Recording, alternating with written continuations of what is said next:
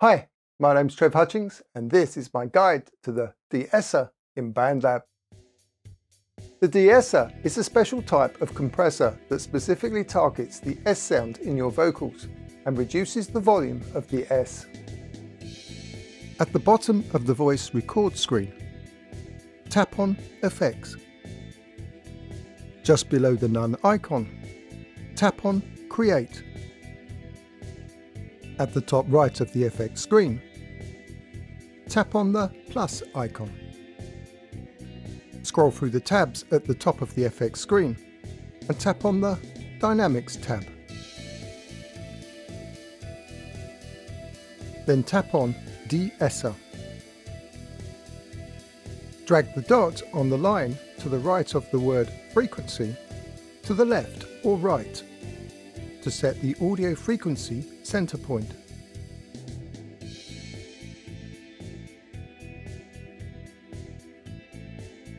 The center point is the frequency that will have the most S reduction.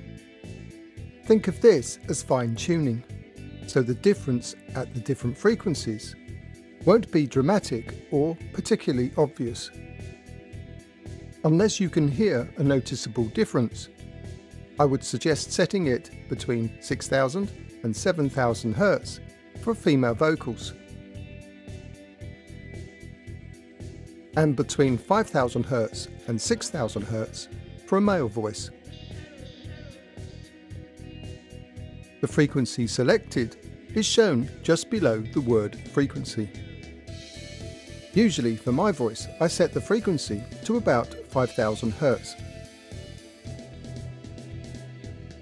Drag the dot on the line to the right of the word threshold to the left to increase the amount of the S that the DeEsser will remove. The amount of reduction is shown just below the word threshold. How far you move the dot to the left depends on how obvious the S sound is, but it will apply the same amount to the whole track.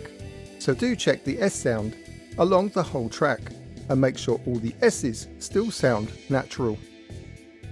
I usually drag the dot to the left until it says about -30 dB below the word threshold. To test, I suggest you loop a small section of the track.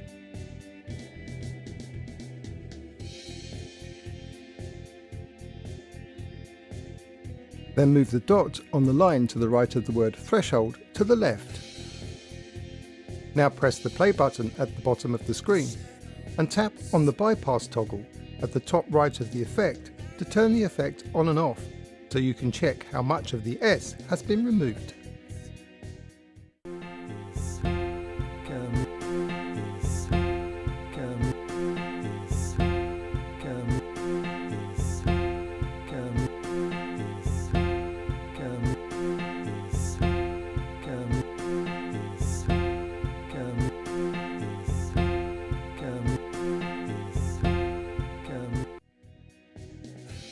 Now adjust it to the left or right until you have the right amount of the effect.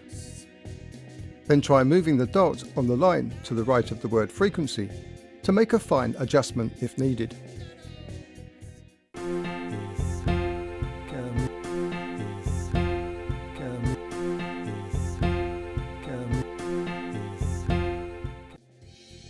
Finally, tap on the back arrow at the top left of the FX screen.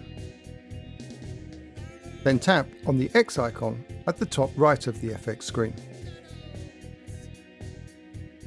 If you enjoyed this video, do give us a thumbs up and click on that subscribe button. Cheers!